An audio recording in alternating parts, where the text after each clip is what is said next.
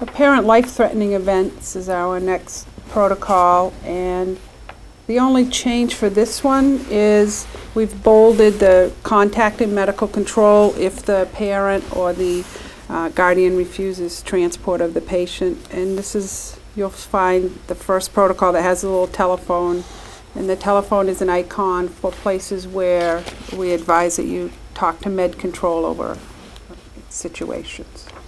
You know, the reason that we would like to be involved in this, we admit all these kids to the hospital. It's not necessarily, in the vast majority of the time, it's true, nothing happens. But if there's some way to prevent a death here, we want every opportunity to be able to do that. We admit them typically overnight for observation for apnea, arrhythmia, hypoxia. And you can really only do that in a monitored setting. So while some parents might sort of underreact potentially to this situation, or you know, just not want to go to the hospital, if you can't convince them, please get medical control involved, and we'll try to do that as well.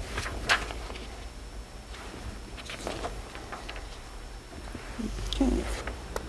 Next we have Asthma. the asthma.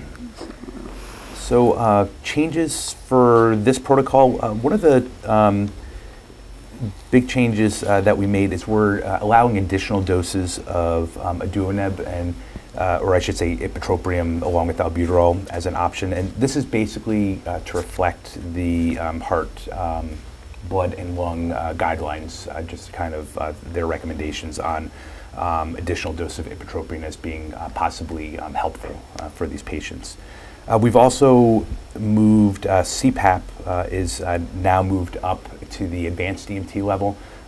There will be a separate CPAP procedure that we'll talk about in the protocols as well. But basically, when CPAP before was just for suspected congestive heart failure, now you can use it for anybody with severe respiratory distress or impending respiratory failure at the advanced EMT level. And I know that Solumedrol, the new dosing in the last edition of the protocols, has created significant controversy. I would like to take the opportunity to clarify and hopefully justify for everybody why we chose 62.5 milligrams. First of all, there's no magic dose of Solumedrol or any steroid for that example. There's a very, very wide therapeutic range. Why did we ultimately settle on 125 in the past? I don't know. The best I can tell is it's because there was 125 milligrams in that vial. So we said give them the whole vial. There's no proof that that's the right dose. Lots of studies show a very, very wide range. You can use much lower doses, still be effective in terms of the anti-inflammatory effects that we're getting from it, and not get all the side effects associated with it. The side effects are much more prominent in folks that are diabetic. The extra steroids will drive their blood sugar up, and that's very, very prominent in children as well. So part of the reason for choosing 62.5 was in the setting of a large child who just is bigger than the Broslow tape, but still is a child and may not be very heavy. It really would prevent us from overdosing that child on the Solumedrol. It's still a good dose, perfectly fine dose for adults. It's reasonable. I only give 60 milligrams in the ER typically. And to be honest, there's no immediate effects that we should be expecting from Solumedrol anyway. You know, earliest effects may be 8 to 10 hours after administration. So don't feel like you're not being able to do the appropriate thing for your patient by giving this lower dose. So, behavioral emergencies. Big thing that has come up recently has been agitated delirium. We are seeing more and more patients with it, especially in the more sort of metropolitan areas. And what we're finding with these folks is that they require huge amounts of sedation to get them under control so that it ultimately might be safe to transport them. Sometimes they are just agitated and create an unsafe situation for themselves and for providers. So we have beefed up the medication section for behavioral emergencies to reflect the potential sedative requirements for patients with agitated delirium. And I guess what I would add to that is there is a definition that we added under our caution box in this protocol, and it's just really important for our EMS providers as well as our law enforcement providers in the state as well, that these patients are at risk for sudden death. If you suspect they have excited agitated delirium, the reason you need to get control of them with benzodiazepines and or Haldol is because they're at a sudden risk for cardiac arrest, and typically if they do suffer a cardiac arrest, they're pretty hard to resuscitate. The other thing we did add in this protocol as well, or I should say we separated out, is restraints is now in its own procedure, and we have a protocol for our policy for police custody as well, dealing with those situations, which is kind of linked off of this protocol. Okay. Good.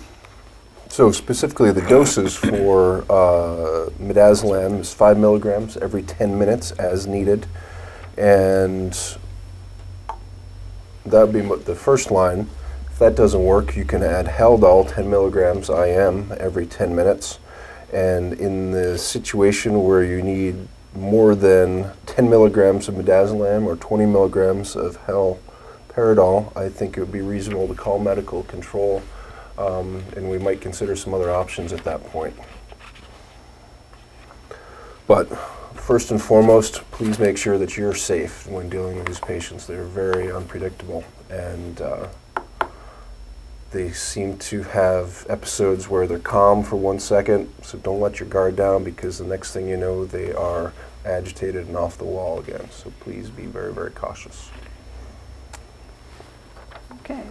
Next protocol is diabetic. And the only change that we have here is on our dosing of the D50. In the old protocols, we said to give an amp or 25 grams, and now we're saying to give up to 25 grams. So if you only need half an amp, you can go ahead and do that. And I take it back, that's not the only other thing. One other thing is we have, in the pediatrics, moved the glucagon dosages up to the AEMT levels. So they'll see those, find those there. And again, and we haven't really talked about it, at the EMT intermediate versus the AEMT, in these sets of protocols with the IOs and the pediatric medications, those can only be performed by the AEMTs, or those that have transitioned over from the EMTI. Let's make sure that's clear. You'll find more information about that in the preface of the document. Fever protocol, I think this is kind of exciting. When the protocol committee, and Jim can speak to it as well, we were talking about the acetaminophen and ibuprofen, and it was at the paramedic level, and we all know at home we all can take ibuprofen or acetaminophen, and so we did move it up from the paramedic level to the EMT level for fevers. The dosages are there. Under the pediatrics, you'll find that we're going to reference our pediatric appendices in the back of the book, and you will find back there that you'll line the child up with the Broslow tape, match the color, and you'll find your dosages there for them. And I think there was some extended care, but it's repeat dosages, just your 24-hour limits on how much you want to give. Yep. All right. Hypothermia. The only changes here, we added midazolam. We didn't have all three of the benzos in the adult protocol, and then we didn't have any in the pediatrics. And as we know, we always want to try and keep the adult and pediatrics as much the same as we can, and so we've added them into there as well. Mm-hmm. And the idea, again, behind using benzodiazepines in hypothermia is hopefully to prevent shivering. Shivering just uses up more of your resources, and we're trying to save those. And for hypothermia, I don't think we really had too many changes in this. The only kind of pearl we added on the bottom, we've been in contact with the medical director of the Mass General Burn Center, and they've actually been using IVTPA for severe frostbite injuries. Not that a patient would have to get transported directly there to the burn center from the field for severe frostbite, but it's just something that we added in that patients with severe frostbite injury may benefit from urgent treatment with IVTPA. A lot of our emergency departments around the state also are not aware of this, so it's just something to be aware that they may be able to go through the system and end up at the burn center for treatment. Under the nausea and vomiting protocol, most things continue. They're the same. We have multiple different antiemetics, knowing that we've had significant medication shortages in the past.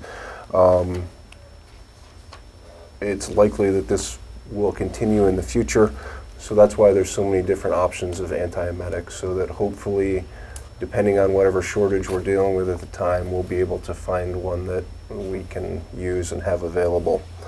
The other thing that's different in the nausea and vomiting protocol is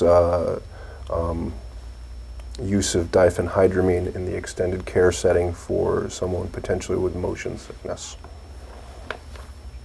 as well as also in the extended care protocols is, again, repeat dosing that you'll find common throughout the document. Next is the nerve agents. In the previous versions of the protocols, you found these in the back of the book under the MCI, but we recognize that you don't need an MCI to have a potential organophosphate poisoning, so we moved them up into the regular medical protocols. Otherwise there's no change, we just moved them from one area of the document to the other.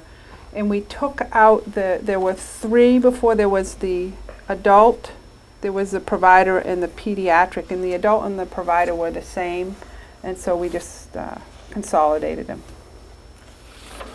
Special thanks to Janet Houston for developing the charts that you see that aid us in the, how to dose the duodote kits. All right, next section is newborn care.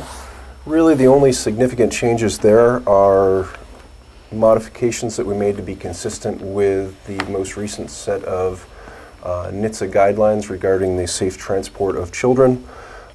Two things: whenever possible, the neonate should be transported in a appropriately sized child safety seat, and, which no doubt will cause some controversy, they also recommend, if possible, and a big if possible in bold black letters, to separate the baby and the mother and transport them in separate rigs.